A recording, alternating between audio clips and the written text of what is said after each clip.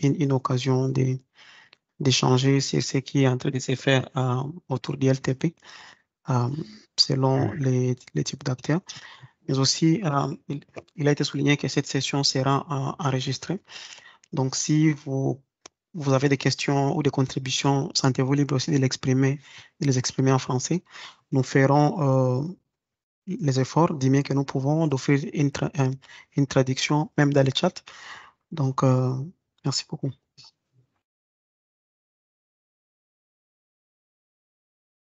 Au revoir.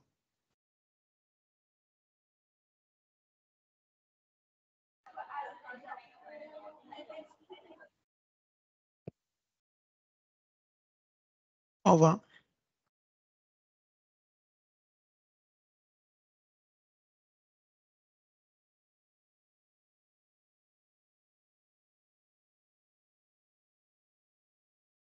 I think Jim is frozen.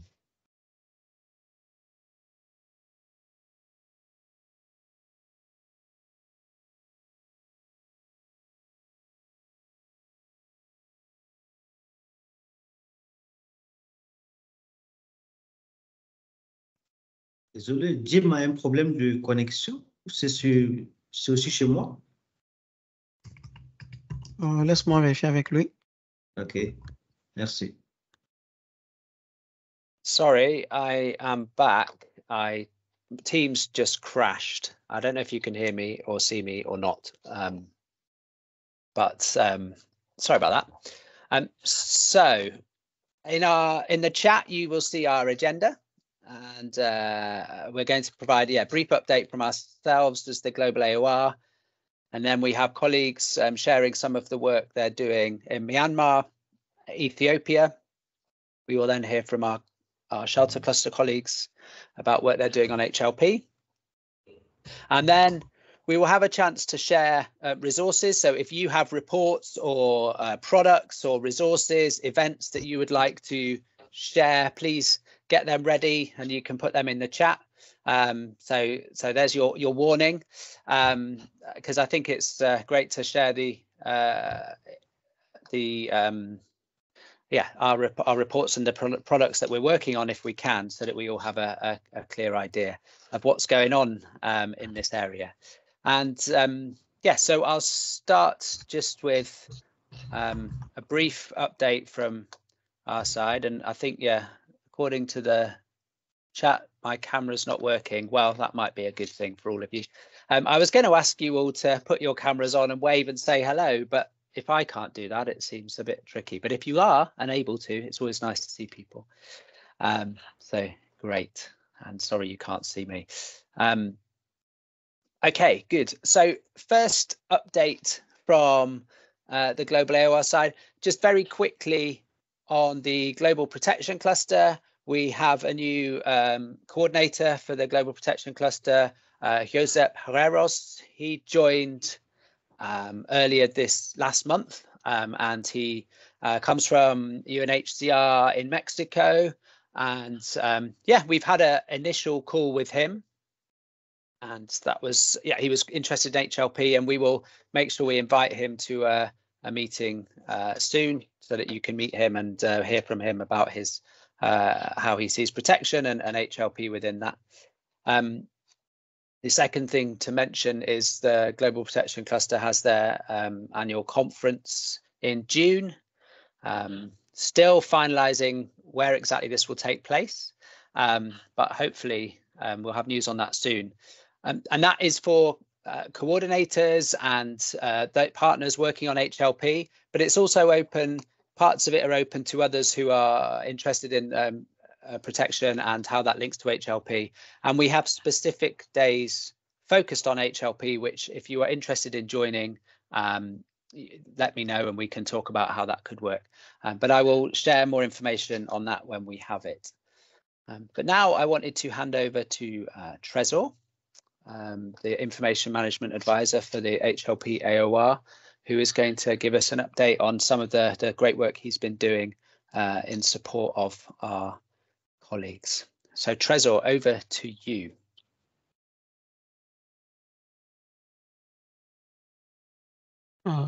Thank you, Jim. will first start by the task team. So it is important to highlight that the lack of methodology to estimate the people in need and the severity for HLP is the principal issue most HLP AoR and working groups coordinators face during the HPC process. HPC stands for Humanitarian Program Cycle. So there is a clear need for a more coherent and harmonized approach to make evidence-based decisions on the people in need and severity calculation for HLP. And that's why the global HLP AoR has created a task team to develop the methodology that would allow to estimate the people in need and severity scale for HLP. So this task team will be initially launched for 6 months.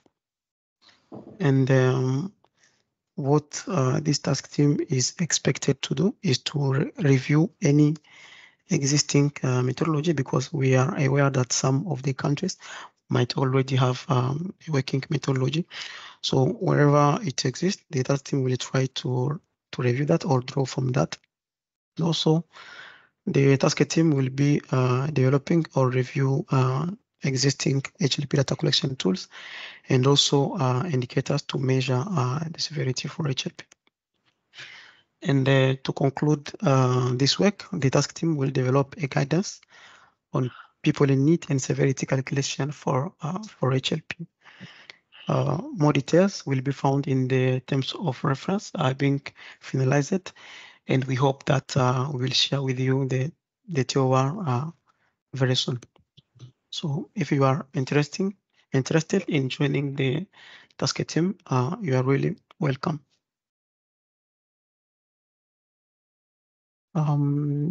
The second slide is about the global HLP AoR dashboard being developed. I remember we had this discussion 6 months ago. So this dashboard compiles different data for humanitarian responses from 2019 to 2023, and then it's only information on the HLP. So here we have minimal information. For example, we have the people in need, people targeted, funding requirement for HLP AoR and working group from 2019 to 2023. Of course, we still missing some information. For example, actually, we don't have yet the figures on the people reached by HLP activities. So this relates to the HLP response monitoring. And also we still missing partners or organization engaged in the HLP response. Before collecting this information, we will first check with the protection cluster at the global level, because we know that in most of the countries in the operation, AoR used to send their data to the protection cluster for compilation at the global level, at the national level. So before deciding if we are going to collect this information, we will first check with the cluster protection to see if this information already exists. Yeah.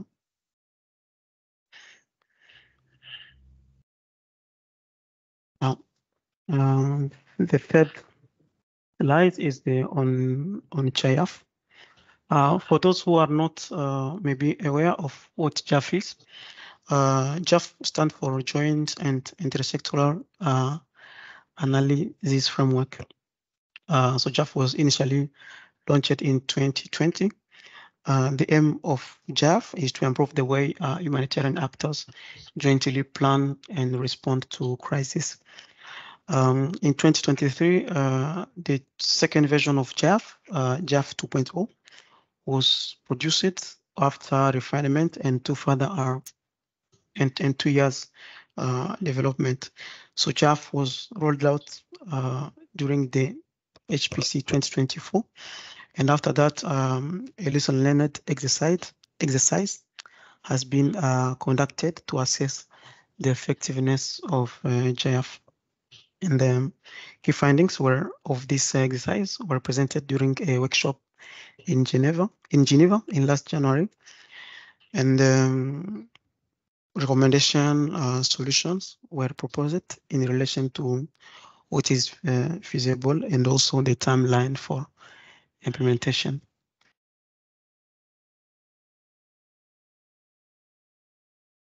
This slide is the summary of the findings from the JAF lesson-learned exercise conducted by OCHA. So you can see that in most of the operation, JAF was very well received. So whether it is training and manual implementation platform and tool, these were broadly very well received. But of course, there are areas where the improvement is needed, and also there is a need to have a more specific guidance on certain aspects of the JF, and also there is a need for more cluster capacity. And you can find here some recommendations from the JF lesson learned exercise. For example, it was requested that clusters are adequately staffed during the HPC process. There will be a review of JF outcome and proxy indicators, and also by checking if these indicators are working, and also there is also a need to develop clear guidelines on how to define the scope of analysis, and also there is also a need to have more offline or self-learning JAF materials.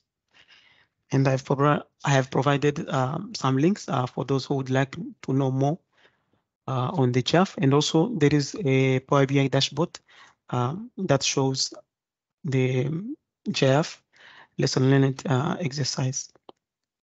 Over. Thank you.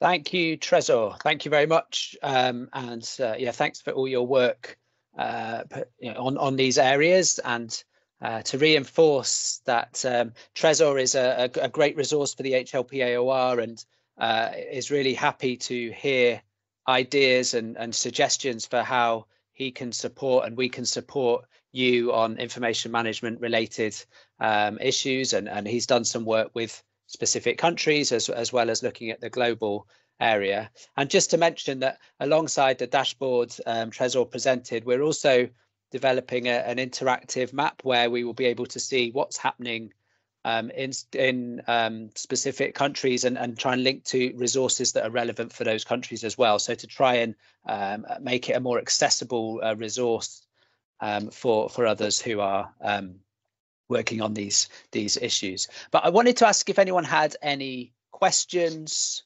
or comments on what was presented there.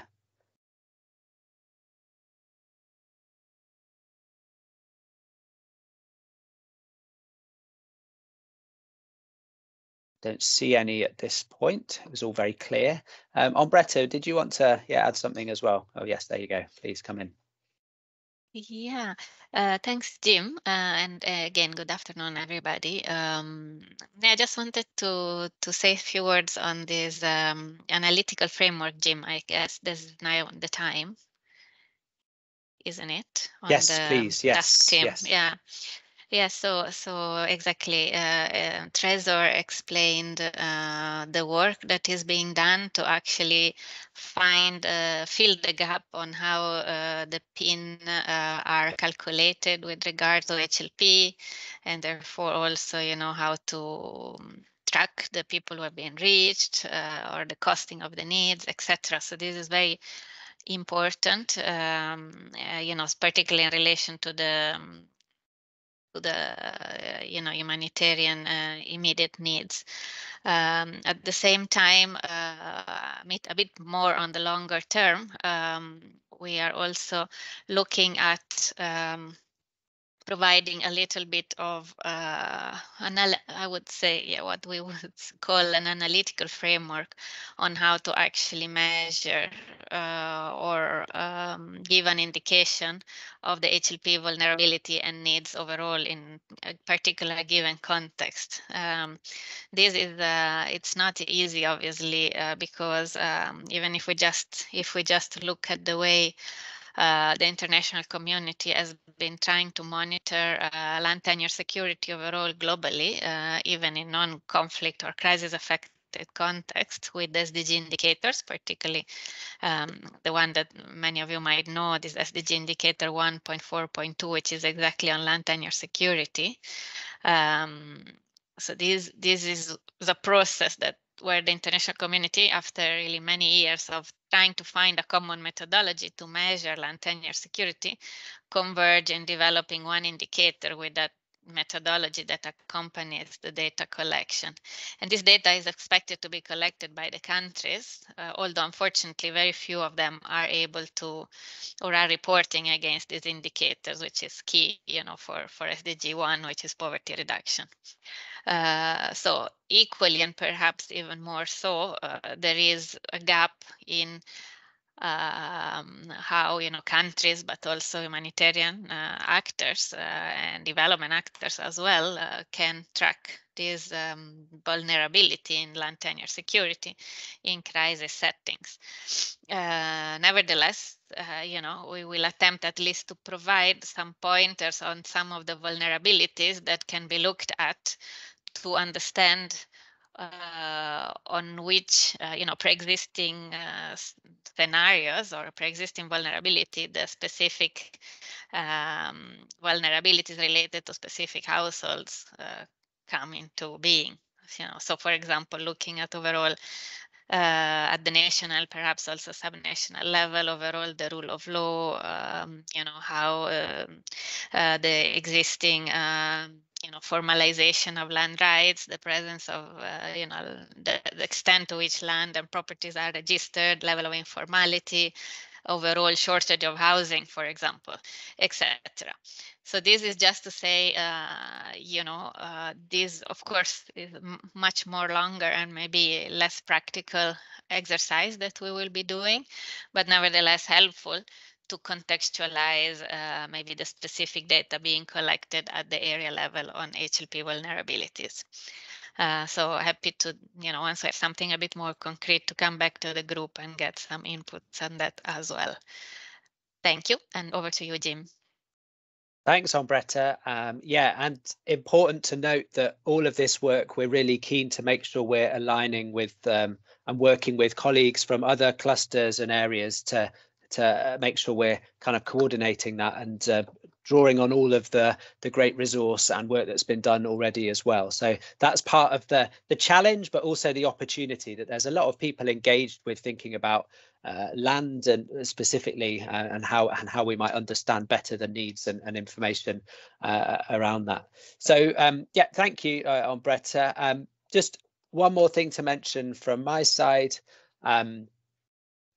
Related to sort of the update from us is that for the coordinators and the clusters and the area of responsibilities and working groups, we'll be carrying out some what's called a CCCPM, which is the Cluster Coordination Performance Monitoring, which is a chance for cluster coordinators to reflect on how things are going and think about how they might develop that work and also what we can do to support that as well. So that's something that will be happening over the next month or so. So just to look out for that.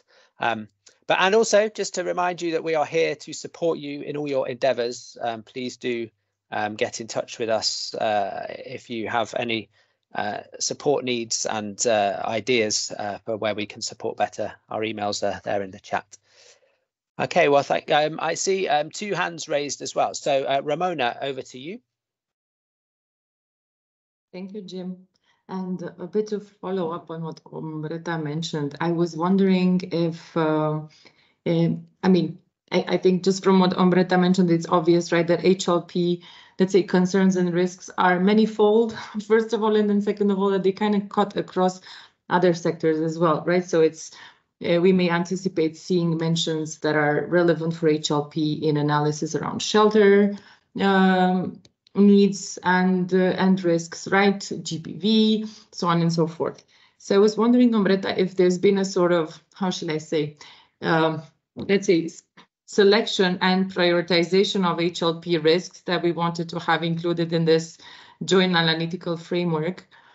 And if so, because I would assume you guys were consulted on this, right, in the development of the methodology, and a bit what are the even top line HLP risks or threats that were included in the job. So that was my question number one, if there's been a sort of selection given the plethora and the complexity of the issues. And then the second one, if there has been one, which are the ones that you have decided to kind of prioritize and have streamlined in this joint analytical framework? Thank you. Shall I, Jim, quickly respond?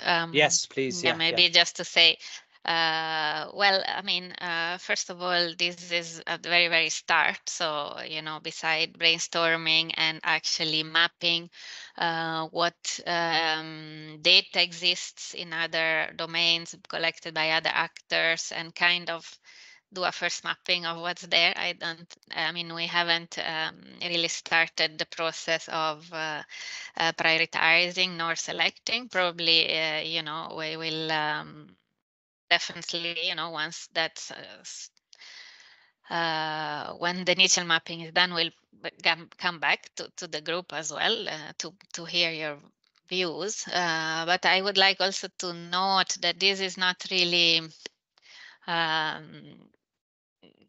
expected, and again, this is again open for discussion, to be a very mathematical exercise, basically, that will kind of rank almost in a numerical order the way the actual work that is already been done under the leadership exactly of Trésor will lead to, where, you know, actually you come down to very specific and concrete, you know, indicators. This is more, I would say, a work that helps mapping the different risks and vulnerabilities, but but really probably might not come to actually you know, calculating in very mathematical way and ranking them in a very, you know, scientific way. It's just, I would say, to be able to have elements of analysis of the context. And therefore, I mean, definitely there will be all these elements that you mentioned, you know, even in terms of gender vulnerability, for example, legislation or Gini coefficients, etc. But they will not really necessarily be prioritized in the same way for all the context. So it will be, yeah, more of a context, providing context and element of analysis rather than coming to a sort of with an additional indicators, which is broader and looking at all the aspects of tenure security. But again, I mean, let's just to conclude, I recognize that this is a very long work, and I see some people in the group who actually have been part of the SDG indicator preparation. This is a very, you know, it can be taken very different routes. Maybe it's also good to come back, Jim, to this group and say, okay, you know, we have done an analysis. These are the potential, you know, avenues that we could take. Which one do you think is more useful for the work that we want to do, so that we see how to bring to a useful tool this analysis, this analytical framework that we are looking at with the resources that obviously we have and the scope of time that we have. Thanks, and over. Yeah, thanks, Ombretta. Thanks, Ramona. It's a good question. I think that's the key point. We're at the start of a process, and we will need to analyze what are the indicators being used, how are people approaching this within the work we know, but also beyond that. So I think you make really good points about making sure those connections are there, and it's definitely something we're mindful of, and partly why it feels like quite a big thing to try and do, because there's yeah, a lot of different things that we need to consider. So yeah, thanks. Really good comments. Mohammed Al-Malik, would you like to come in? Alors, bonjour, chers collègues. C'est toujours un plaisir pour moi de participer à cette réunion qui réunit les différents coordinateurs de l'AoR LTP. Donc, tout d'abord, je voudrais vous saluer et vous souhaiter une bonne année. Je sais que c'est ma première réunion de cette année. Donc, je profite pour vous souhaiter tous une bonne année. Ce n'est jamais trop tard.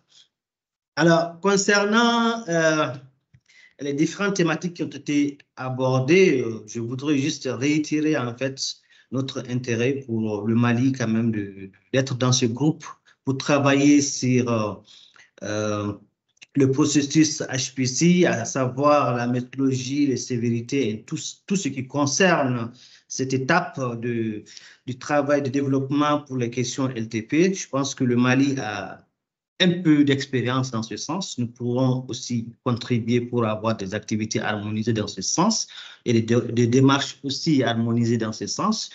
Je voudrais aussi voilà, soulever une petite, voilà, quelque chose que je pense qu'il faudrait aussi, sur lequel on travaille un peu. Il s'agit de paquet d'activités minimum, c'est-à-dire dans nos activités actuelles de coordination, il s'agit aussi à un moment donné de déterminer les activités qui vont avec l'urgence. Parce que quand on parle de LTP, on sait que les questions LTP se retrouvent sur les 3 phases, l'urgence, le relèvement ainsi que les solutions durables. On sait que quand il s'agit de questions LTP, toutes ces étapes-là se retrouvent, mais il s'agit aussi vraiment de travailler sur le paquet minimum. Quand il y a une urgence dans une zone, quelles sont les activités sur lesquelles nous accordons, nous, en tant qu'acteurs LTP? On peut dire que ce sont des activités prioritaires qui permettent quand même de sauver les vies, sur lesquelles il faudrait aussi travailler et ainsi déterminer les activités qu'on peut utiliser dans les accompagnements des solutions durables. Je sais que nous le faisons chacun de notre côté, selon notre expérience, selon notre contexte, mais il serait aussi mieux de pouvoir trouver un moyen de les harmoniser ensemble au niveau global afin que ça soit non seulement défendu au niveau global et au niveau de chaque mission pays, au niveau de chaque coordination. De plus en plus, ce genre de questions souvent nous revient lors de nos rencontres avec les autres clusters, parce que je pense qu'à leur niveau, il y a plus certains aspects qui sont harmonieux, des démarches bien harmonieuses, de sorte que quand il s'agit, quand on aborde une question de VBG, presque tous les acteurs au niveau de la coordination ils comprennent déjà la situation, ils comprennent déjà ce qui est prioritaire, voilà. Donc, je pense que ça aussi, on devrait penser dans nos différentes rencontres et réfléchir quand même sur ces aspects et pouvoir les développer afin qu'on puisse être dans le bon sens pour vraiment une question LTP au cœur de l'action humanitaire et aussi, voilà. Donc, l'autre point, je sais que chaque acteur, chaque coordination au niveau, voilà, de chaque pays essaie de travailler avec les autres secteurs tels que Abris, WASH, sécurité alimentaire. Voilà, donc ici au Mali, on a de plus en plus de collaborations avec Abris et WASH, mais il serait aussi important qu'on puisse trouver un autre cadre ensemble aussi de travailler et de discuter ensemble de nos expériences et de pouvoir aussi identifier des axes sur lesquels on peut travailler avec eux, comment on peut le faire pour pouvoir vraiment partager les expériences et de plus en plus quand même, c'est-à-dire de plus en plus trouver un moyen de mettre un cadre dans ce sens afin que ça soit plus un truc compris et global à tous les niveaux, qu'au niveau de chaque pays, chacun se retrouve à travailler chaque fois pour pouvoir ramener ces liens. Donc, il faudrait aussi que ces liens, on les travaille ensemble ici et au niveau global, afin que dès qu'il s'agit de LTP, on sait que voilà, on travaille avec Abris, on travaille avec WASH, on travaille avec sécurité alimentaire et éviter aussi cette confusion où chaque fois quand il s'agit de questions LTP, les acteurs Abris pensent plutôt qu'il s'agit de questions Abris. Donc, il faudrait quand même qu'on trouve ces moyens de travailler afin de quand même pouvoir séparer les activités LTP et les activités Abris une fois de plus. Parce que s'il s'agit d'une question de protection, il ne s'agit pas seulement d'une question qui sera abordée juste par Abris ou autre. Donc, je pense que ce sont des points que je voulais aussi profiter de cette occasion pour l'aborder et permettre quand même dans les prochaines rencontres de développer ces réflexions. Allez, merci beaucoup. Merci beaucoup, Mohamed, and thank you, Trezor, for jotting down the translation in the chat. You'll be very welcome to join the task team. We look forward to that. Yeah, thank you for that intervention. Ombretta, you want to come in, and then we will need to move on to the next area. Yes, just briefly on this comment, Jim, of whether there are these challenges and opportunities to work together across with other HLP partners at the country level beyond the protection group. And basically, I think it was also, in a way, seeking support and guidance the global level. So perhaps, Jim, we could consider maybe one of the coming meeting to actually, invite also global coordinators from the shelter and other, protection, the other clusters to see, maybe also seek their perspective at the global level on how that could be as well facilitated, and what are the criticalities, and maybe recommendation on how that can also trickle down to country level from their side. And I think it might be a useful discussion to have in this forum.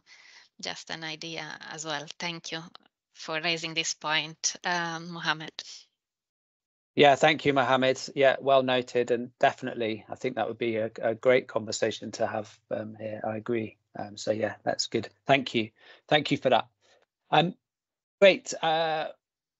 Good. Well, there'll be much more to come on all of those issues around the information management, data, understanding risks, indicators, etc.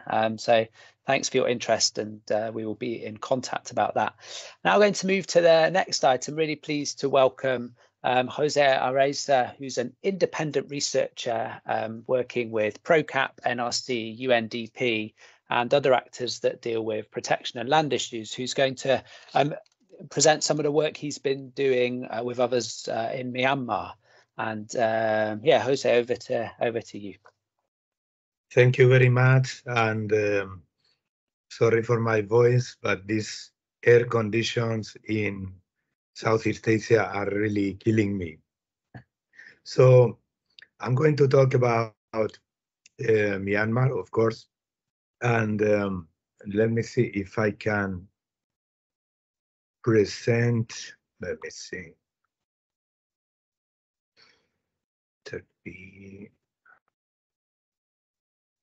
One second.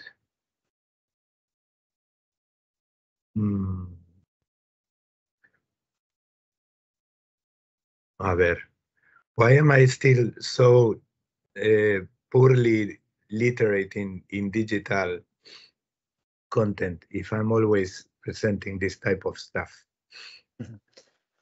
It's Teams. But we blame Teams. Teams is terrible. Let me see. I do share and then PowerPoint live. Browse my computer, I guess. I hope I don't get frozen like before.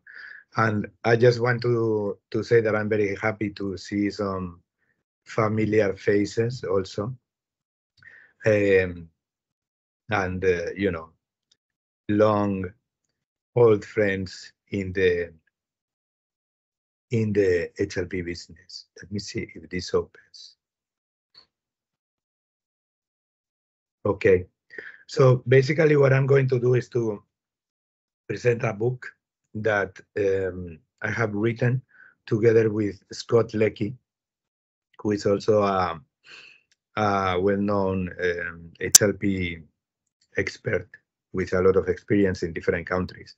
And our book is called Before a Democracy Died, Housing, Land and Property Rights in Myanmar. And basically, it's an analysis of all the work that was done in Myanmar between 2011 and 2021, which was basically the window or the attempt at a democratic transition, which unfortunately was ended by the military coup that took place on 21 February 2021, 3 years ago. And the book has an interesting analysis on how colonial land policies have survived over time and have influenced the land policies of subsequent governments and regimes. And in the case of Myanmar, the military regimes that started after 1962, when General Ne Win did another coup d'etat that toppled the democratic government, and particularly in 1988, when Ne Win's regime collapsed and another military regime, which had a more, let's say, market-oriented spirit, took over and basically replicated the British colonial legislation on wastelands, which basically considered any land that was not registered as a potential business opportunity for the ruling elites, regardless of the actual use of this property by rural communities which had customary land systems. So in front of you, you have a brief historical timeline which explains a little bit this process. The attempt at I'm going to do a short presentation because I guess you have a lot of stuff afterwards. But just to explain briefly the expectations that were created in the democratic transition concerning land issues. There was a lot of land activism. There were lots of new ideas put on the table. There was, of course, progress in the peace aspect, a peace process that became a very promising political initiative. Then a couple of initiatives to try to establish some sort of restitution mechanism, but which were quite inadequate. These were restitution mechanisms, but that were basically administrative mechanisms which lacked any real enforcement power and lacked any independence and any. They were far from having the resources that would be needed for a real restitution process. There was also a national land policy that was approved by the government of Aung San Suu Kyi in 2016, and actually was developed by the previous government that was dominated by the military. And this land policy was very promising. It contained provisions on restitution, on recognition of customary tenure, etc., etc. There were also serious legislative challenges. There was an amendment to one of these pieces of legislation that had a colonial tone, the Vacant Fallow and Virgin Land Management Law, which basically criminalized any customary land user that failed to go through the process of land registration, and basically signified an important legal threat for customary land users and ethnic minority communities. And that threat is still there. However, the situation at the moment is much, much worse. Now we have a very serious deterioration of HLP rights protection, with land grabbing really unhinged, no consideration for environmental protection whatsoever. Close to 78,000 houses destroyed since the coup. Punitive confiscations of the property of political opponents. Restrictions of the civic space through a new law on associations registration, which creates, new surveillance and a lot of new requirements for civil society organizations to comply with, and basically a very, very dramatic scenario, which is, worse than what it was before, which, it was not departing from an ideal situation. And just to mention a little bit the land grabbing, this is a long-standing problems from the 90s onwards.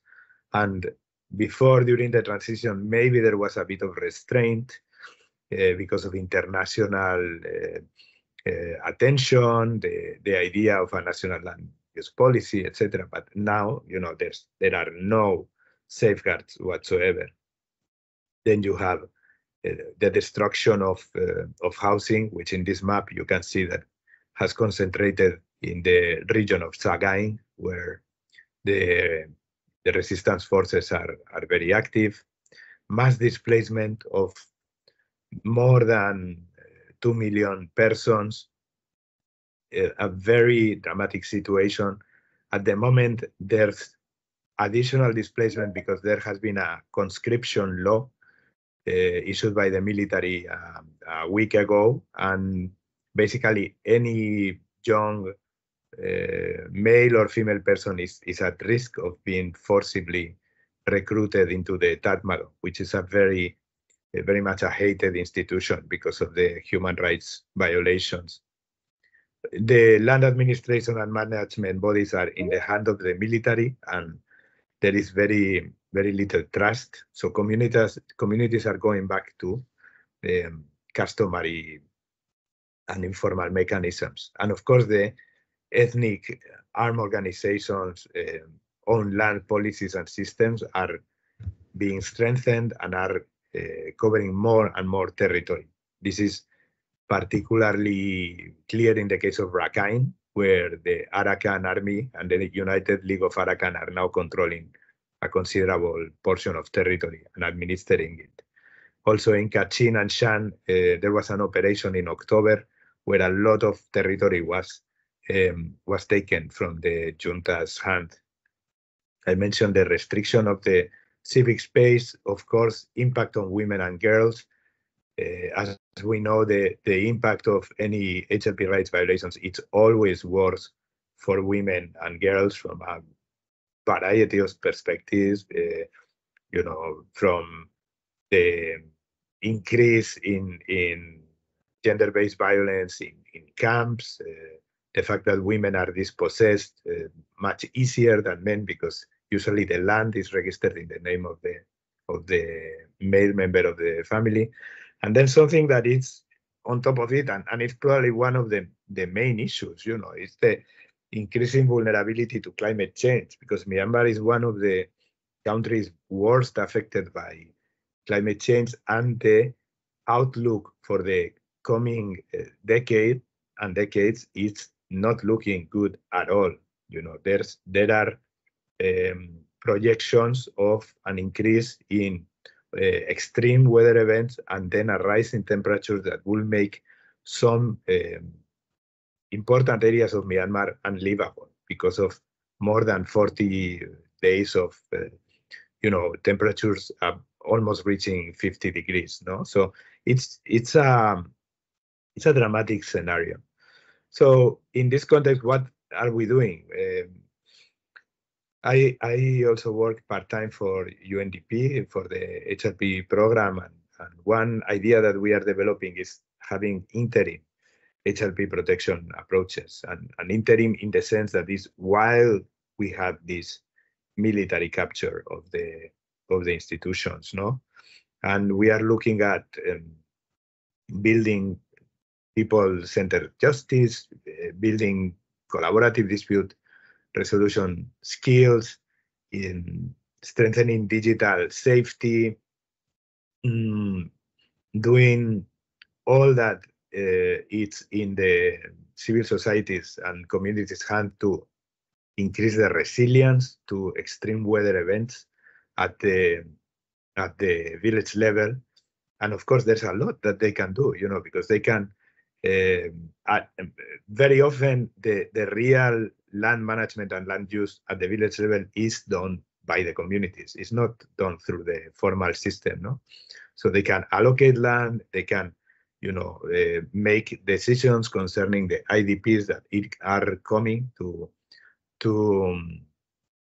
the village because they have been displaced elsewhere. They can make decisions concerning which crops they use and what kind of trees are planted to ensure resilience to drought and other problems. And basically, you know, looking at ways to protect HLP rights in this context, which is also interesting for other contexts in other countries where there is an illiberal regime or a military capture institution. So I think the lessons are interesting to look at, you know, what works and what doesn't work.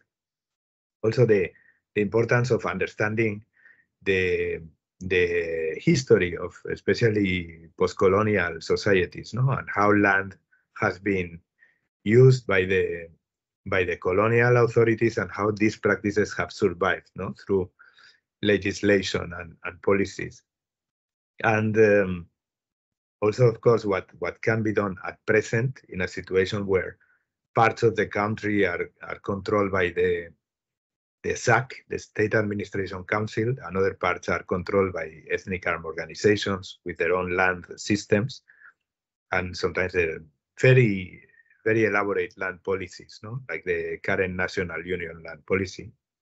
And then there is a last point, which is imagining what could a federal land governance model look in the future if and when there is a return to a democratic transition. This is something that civil society and many actors in Myanmar are very interested in, because there's a lot of, you know, they are not losing faith in a better future, and they are thinking about it and want to discuss about it.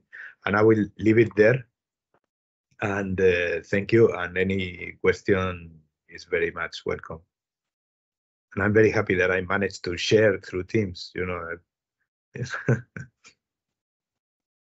Thank you. Thanks so much. Thanks. That was a fascinating presentation, and yeah, so highlighting some of the challenges, but also with some ideas and suggestions for ways forward. I want to take a moment to open up if there are any questions or comments. Maybe you could share also the link for to find out more about the book.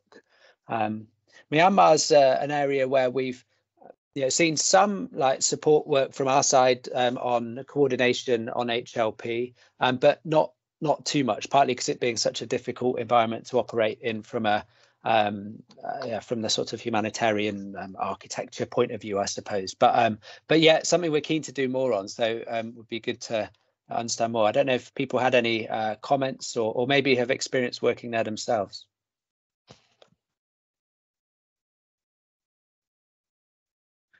I think one thing that I will point out is which is interesting, was the process of developing a restitution project, no, which happened during the attempted transition, no. So there were ideas, and actually in the book that we published, there is a model restitution law that was presented during the pre-coup period. It never happened, obviously, But I think it's an interesting, it was modeled actually in the Balkans, no? And we have Massimo Moratti here who knows a lot about Bosnia, no?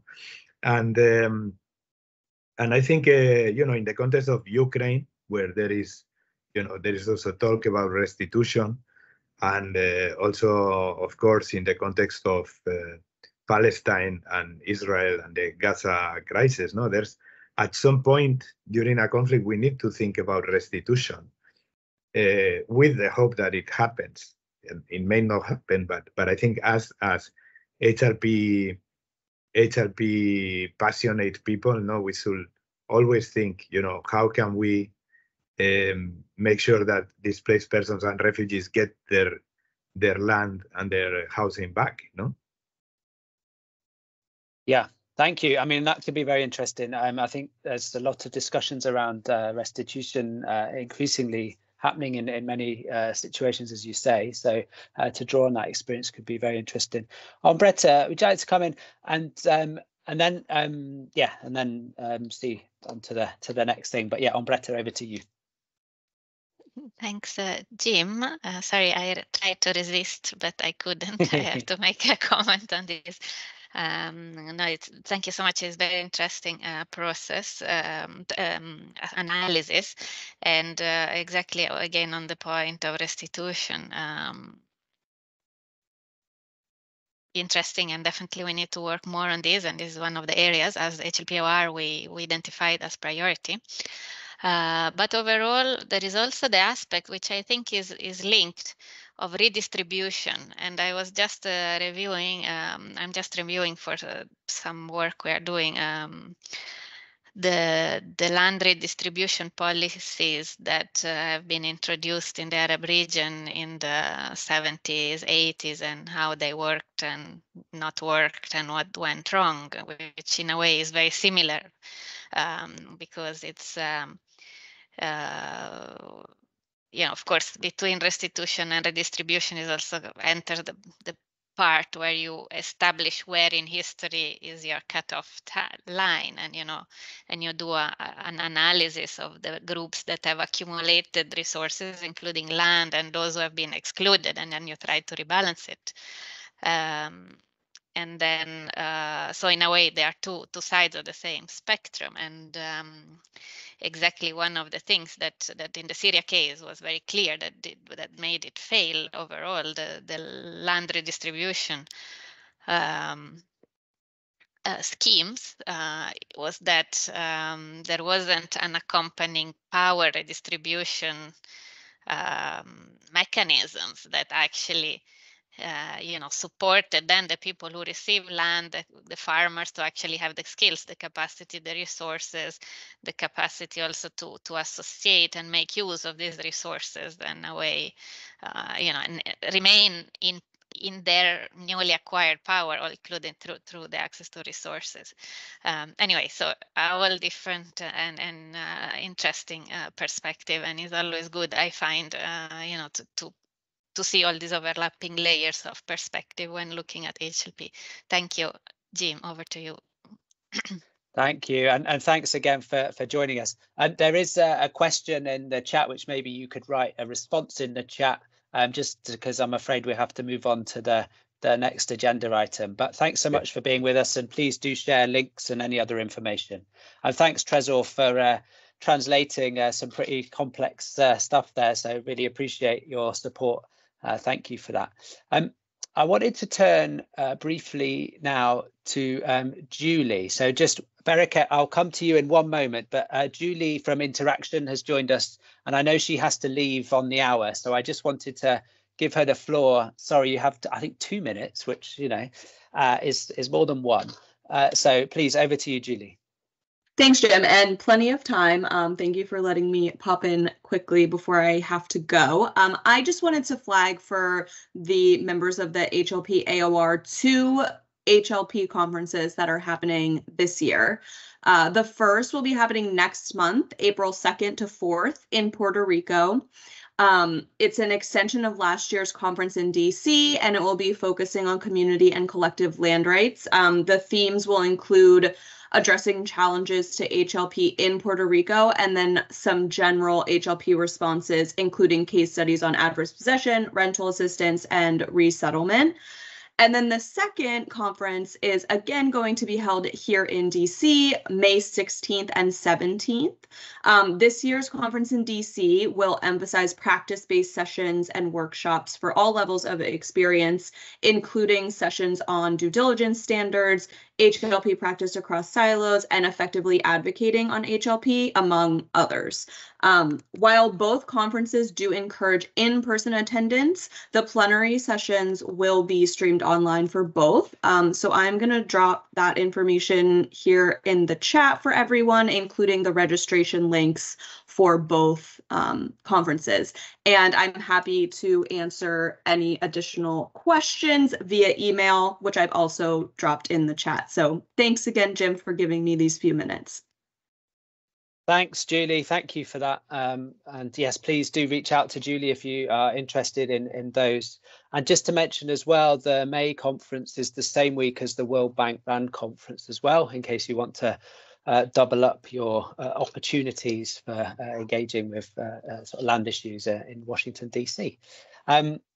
And there will be a session on HLP at the World Bank Land Conference as well. More details to follow on that. So yes, without further ado, over to you, Bereket. Pleased to welcome you to the call. Bereket Fatena is the NRC ICLA specialist and HLP working group coordinator in Ethiopia. Bereket, over to you. Okay, thank you everyone. For sake of internet connectivity, I'll shut my camera off. Can you see my presentation? Yes, and nice to see your face briefly as well. But yes, please do turn your camera off for your connectivity. Okay. Thank you. Yeah, thank you. So I'll be mindful of the time. So what we did was we have a rapid need assessment that was conducted in Ethiopia in 2 regions, and I'll be presenting briefly the context and outcome of the assessment. So basically, it will include the methodology, background, key findings, and recommendations of the assessment. So in terms of methodology, what Bereket, we did... Sorry, Bereket, yeah, sorry, my mistake. I think it's showing the kind of slides overview rather than the presentation, in case you can... Okay, let me reshare again. Thanks, just so that we can see it more clearly. Sorry, I didn't see that. That's better. Perfect. Thank you. Thank you. Okay. So coming to the methodology of our assessment, basically we conducted the assessment in 2 parts of the country, one in the northern part of the country and another one in Somali region. And it included desk review, field work, and of course, household interviews, key informant interviews, and focus group discussions.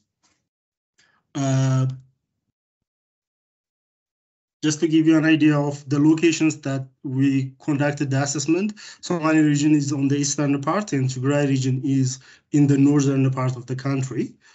The objective of the assessment was obviously to understand the HLP issues before displacement and upon return, and any other intervening HLP issues and dispute resolution mechanisms that the community was facing. The target community include IDPs, IDP returnees, and host communities. And I would like to give you some background about the context that we are operating here in Ethiopia. Well, as you may already know, Ethiopia is currently facing a huge challenge in terms of all humanitarian crisis. It's on top of all humanitarian top needs.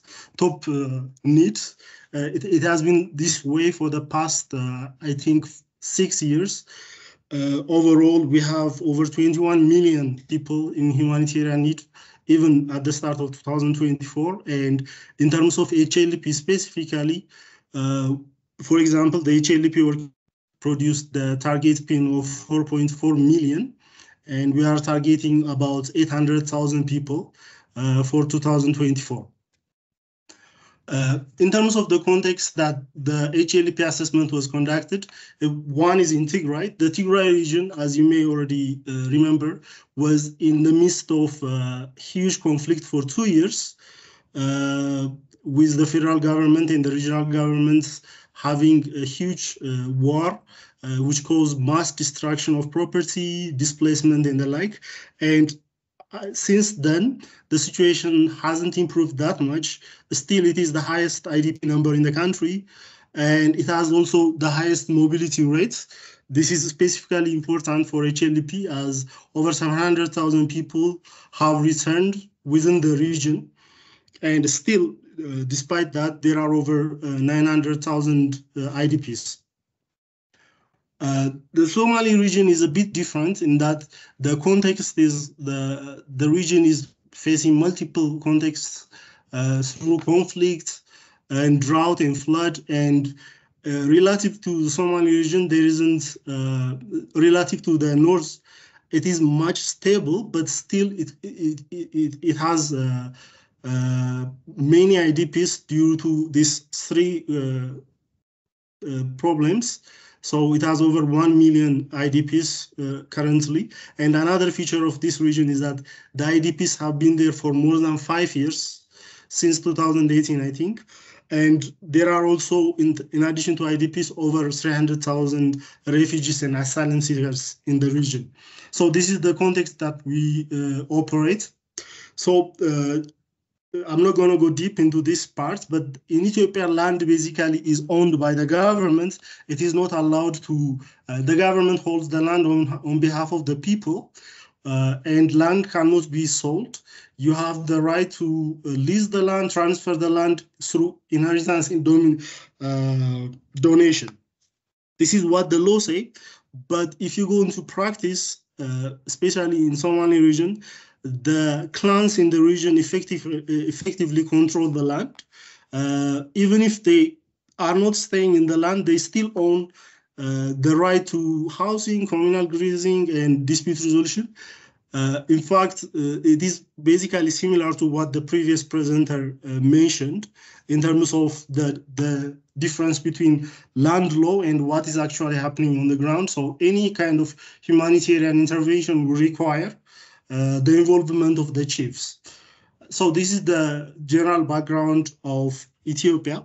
So I'll go to the key findings of the HLP assessment. So the major gaps the assessments discovered in the two regions are basically lack of or loss of documentation, HLP documentation, destruction of house and property, secondary occupation, informality of tenure agreements, fraudulent HLP transaction, lack of functional dispute resolution mechanism. So I'll go through this quickly. The first one, lack of documentation, is probably the most common HLP issue that as an RC we face in this country, whether it is in Tigray or in Somali region. People from the very start do not have HLP documents, land rights documents, or any kind of documents.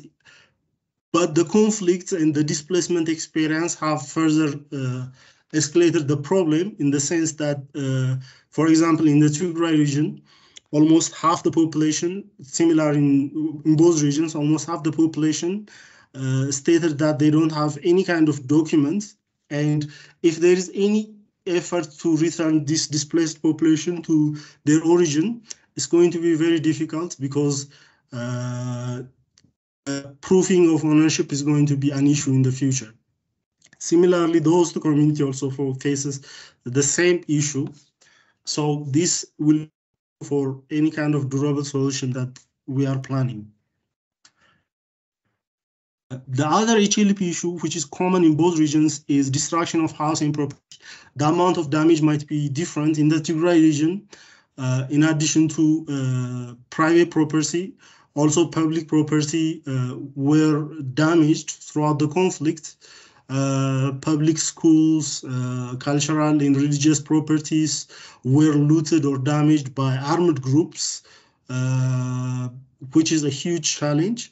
But in addition to that, almost 89% of the respondents in this assessment stated that they have lost private property because of the displacement experience when they moved from Western Tigray to Central Tigray. The situation is almost similar in Somali region of the assessment. So destruction of housing and property is an issue. And another main issue that we observe is secondary occupation of their lands.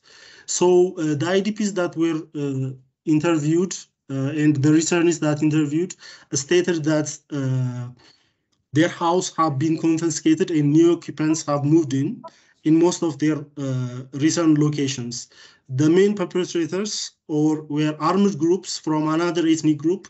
Ethiopia is basically currently under ethnic tension. There is continuous ethnic violence happening. And the main source of the ethnic violence is obviously land and access to land. Because of that, new armed groups or new communities will move into displaced individuals' properties. Similarly, that is a common issue that happens in both communities, which requires specific implementations. The other issue that observed was informality of tenant agreements. People, even before the contract, even before the conflict, I mean, having a proper contract, HLP contract during transactions was rare, and after the conflict, the issue also basically exacerbated, and as a result, almost only 20% of individuals renting a house in both regions, in Tigray region 20%, and in Somali region 60% stated that they don't have formal rent contracts. Overall, transactions are held by verbal contracts, oral contracts, with local community leaders supervising it. And another issue that we observed was fraudulent HLP transactions. In both regions, land is illegally sold, and naming rights to land is transferred without the involvement of the appropriate government bodies. And specifically in relation to the property that belongs to displaced individuals, their property, their house, their other properties were said to be confiscated and sold in the markets after they were displaced. This was largely observed in both regions. The other issue and the last issue that the HLP assessment observed was lack of dispute resolution mechanisms. In both regions, many individuals indicated that they are currently involved in land disputes. Nonetheless, there is a dispute resolution mechanism. They are dissatisfied with the dispute resolution mechanism. In the Tigray region, the main reason is the destruction of land registry offices in court structures. The formal court structures are completely non-existent in most parts of the region. In the Somali region, it is more with lack of awareness about the dispute resolution mechanism that is currently available. So dissatisfaction with dispute resolution is the issue that was observed. I'll move on, considering the time briefly. The major recommendation that was mentioned in the assessment was, firstly, humanitarian actors need to be aware of the mass secondary occupation that happened in the country. And if there is going to be any kind of HLP intervention, we have to be aware of inadvertently reinforcing this illegal occupation. So there has to be a way to enforce that. Another issue is there has to be a mechanism established, because the issues involve millions of people. There has to be an established mass claim mechanism for conflict-related issues in Tigray region specifically, because using the ordinary court structures and ordinary government structures might not be enough to restitute or provide compensation for what is happening. Finally, of course, there has to be more additional research assessment that need to be conducted. and there has to be more support from the humanitarian community working on HLP. But in terms of HLP, I can give you as a coordinator that we have mass issues in terms of lack of budget and lack of partners working on HLP issues. So that's basically the assessment. If you have any questions, thank you. Thank you, Barakat. Thank you for that really interesting analysis and to see some of those issues so clearly spelt out there. And also the recommendations and, you know, the link with the previous presenter actually talking about sort of mass claims and how we respond to some of these large scale interventions that are needed. Would anyone have any questions or comments for Barakat, and either based on your own experience with Ethiopia or maybe other areas?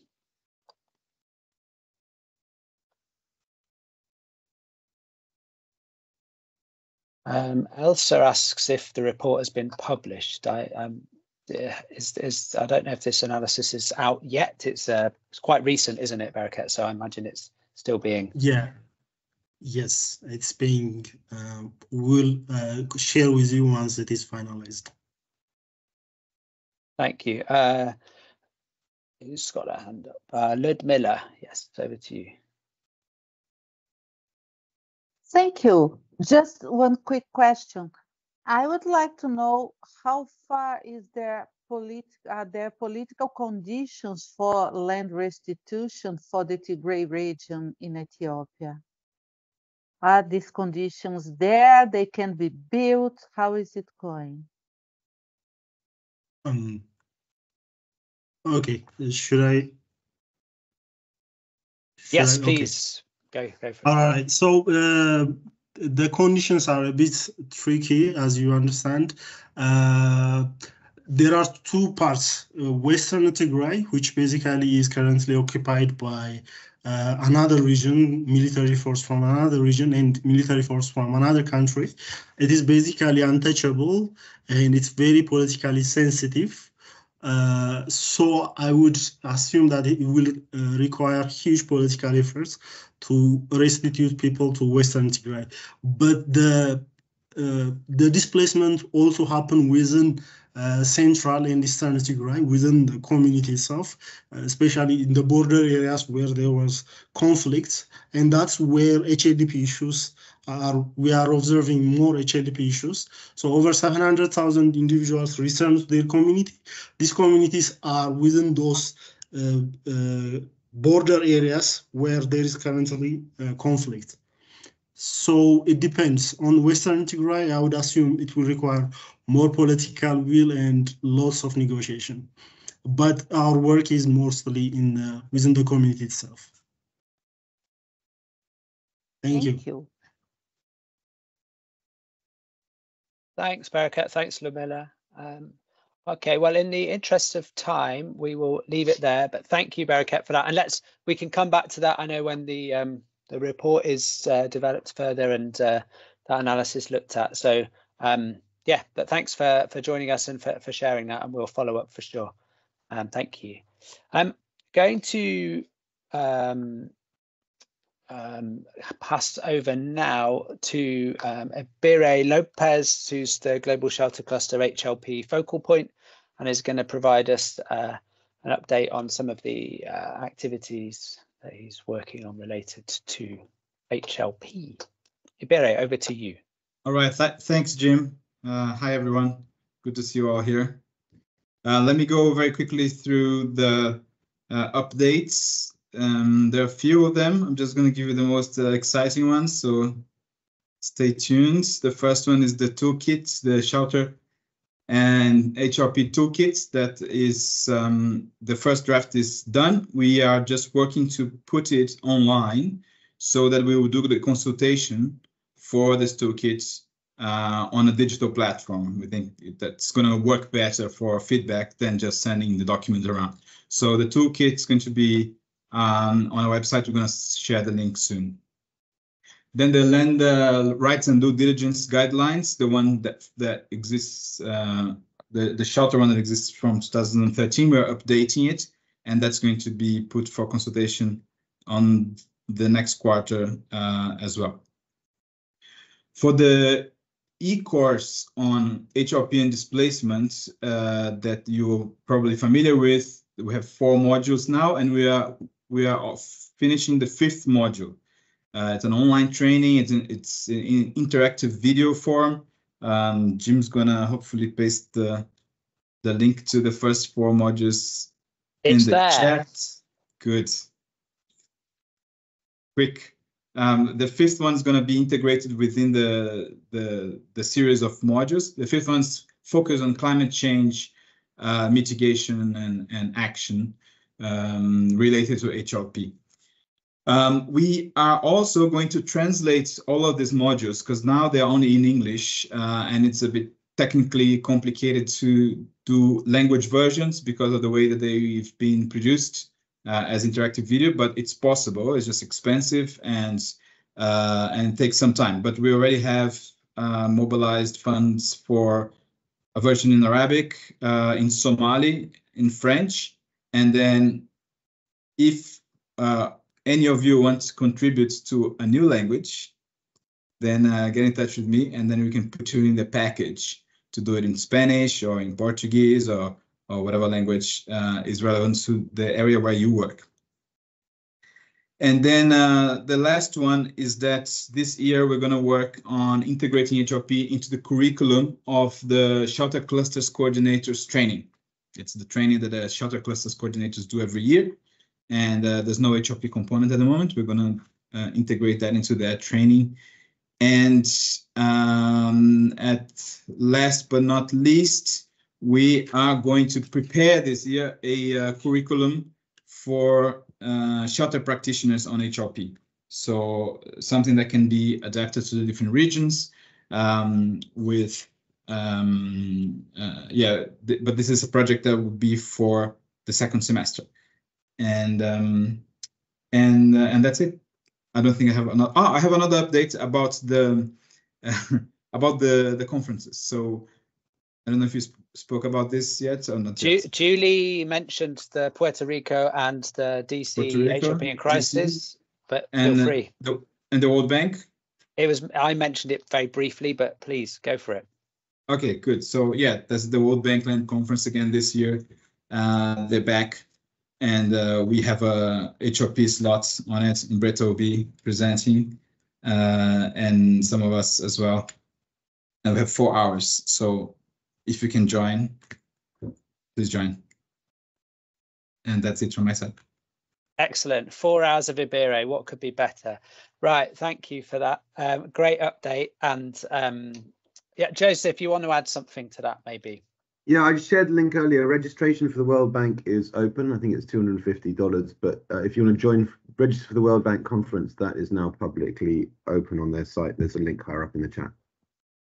Great, thanks. And part of the session that's being developed on HLP is looking at those links between HLP and, you know, more kind of typically development, durable solutions, nexus, and how we make those links better and look at it through different angles. So it should be a very interesting time.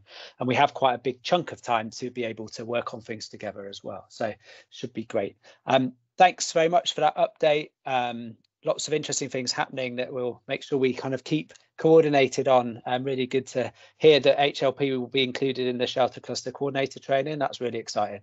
Really super pleased to hear that. So brilliant. Thank you. Okay, so we have about 10 minutes nearly left and want to open it up to some updates from colleagues online. I know as a couple of colleagues who I believe will want to share something. Emily Benner joins us to give us a brief update on some work she's engaged with on HLP briefing notes, I believe. Please, Emily, over to you. If you'd like to just introduce yourself and briefly outline the program. Thank you. Thanks, Jim. Can you hear me okay? Yes, we hear you well. Excellent. Hi, everyone. Like Jim mentioned, my name is Emily Benner.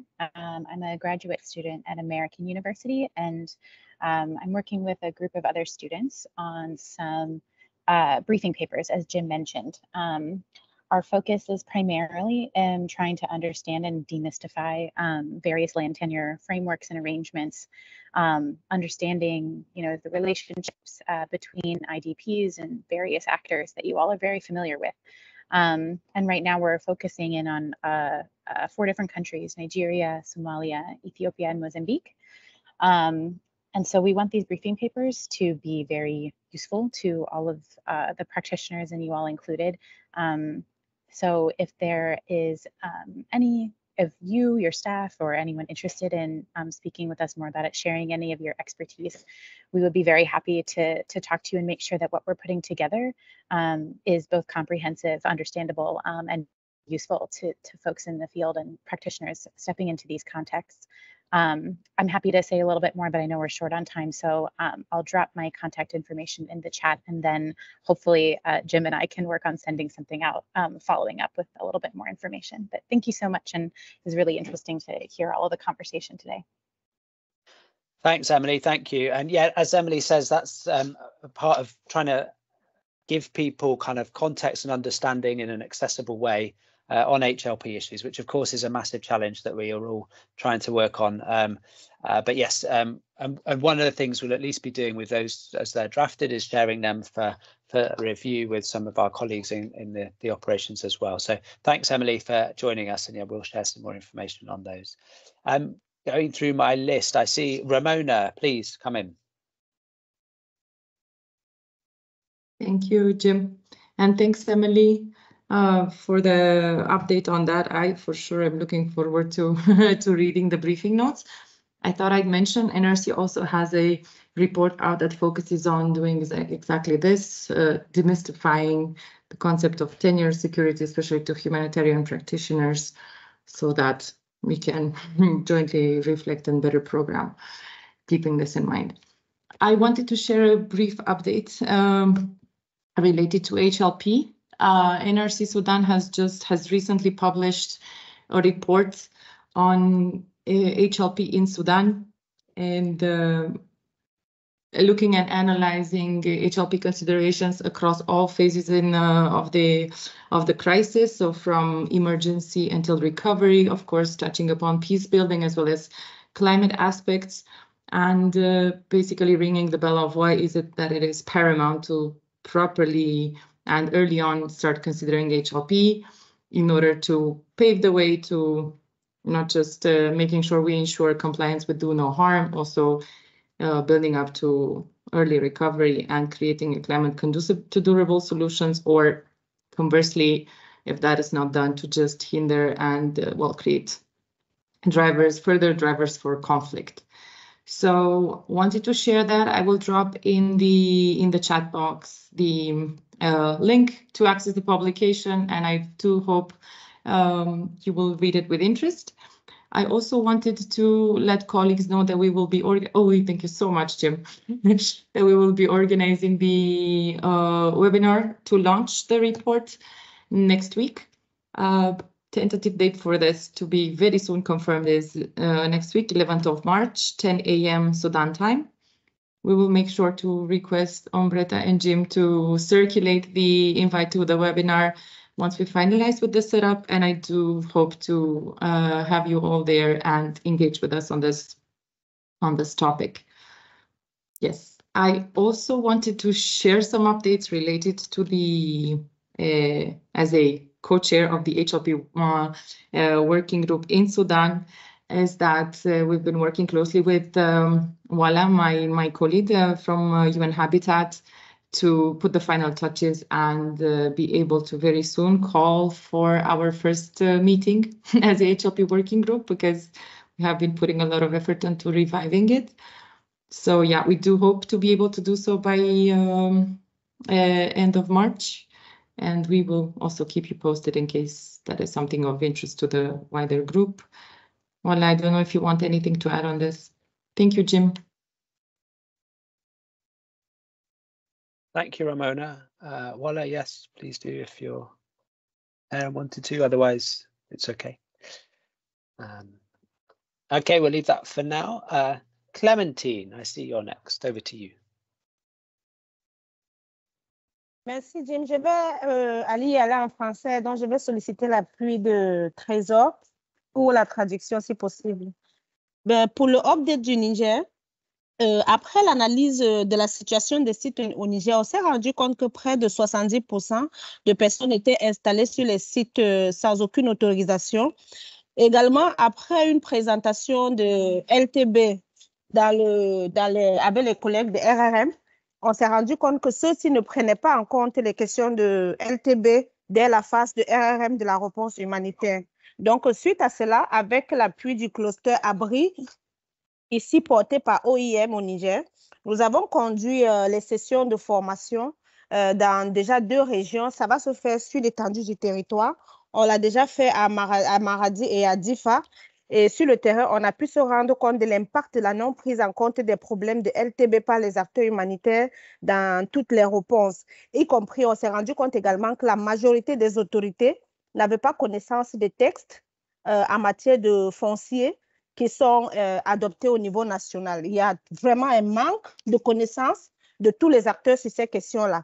Et on a formulé pas mal de recommandations que je pourrais partager. Mais la première recommandation qui a été véritablement prise en compte, c'est de développer les outils de sensibilisation que nous allons adresser à tous les acteurs humanitaires et même aux autorités. Donc, de ce fait, NSC avait l'appui du secrétariat permanent dans la partie gouvernementale. On a eu 5 jours d'atelier où nous avons développé les outils de sensibilisation. Et actuellement, nous sommes en salle avec les différents clusters, notamment le cluster Abris, le cluster sécurité alimentaire et les autres AoR de la protection pour pouvoir valider ces outils qui seront par la suite ventilés et traduits en outils de communication que les acteurs pourront utiliser dans leurs activités. Donc, voilà un peu le update pour le Niger. Merci.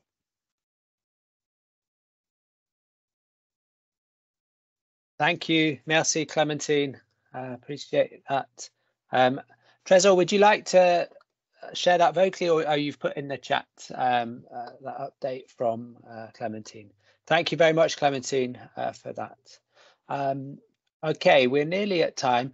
I wanted to also, I said about sharing resources, so I wanted to share some resources. Ombretta, would you like to share from your side? I think the Arab Land Initiative had some resources that might be relevant for colleagues here. And if other people would like to put things in the chat, please do. I'm just going to put some things in the chat that might be of interest for you. So, but over to you, Ombretta. Yeah, just briefly, thanks, Jim, and thanks also for sharing, colleagues, the other resources. At UN Habitat, we are also creating country pages, starting with the Arab region, which include all useful resources and reports related to HLP, but land a bit more in general.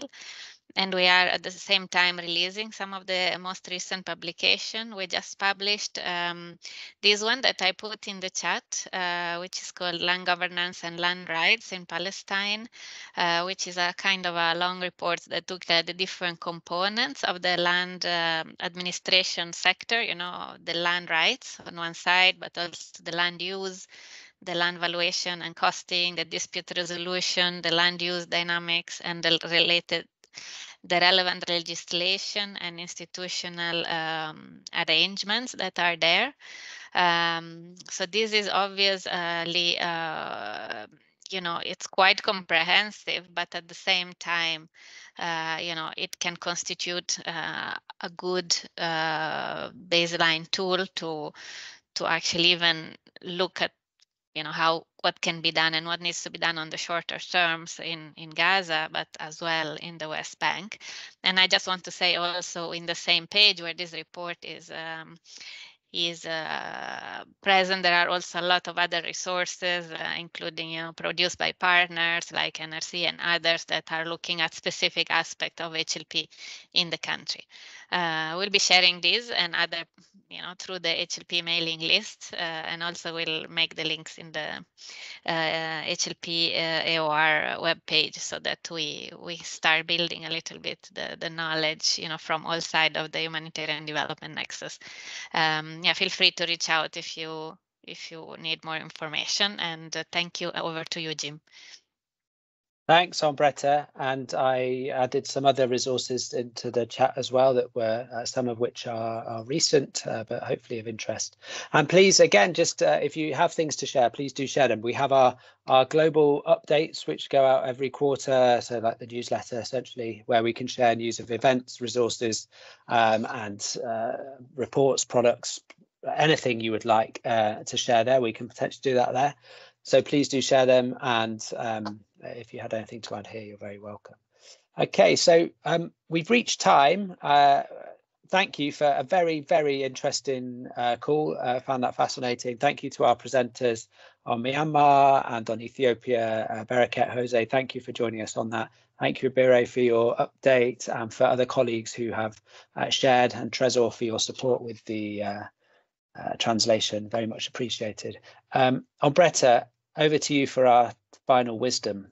It's going to become a regular feature. Thanks, thank you, Jim. Nothing really to add. It was a great meeting, and thanks to all of you for participating.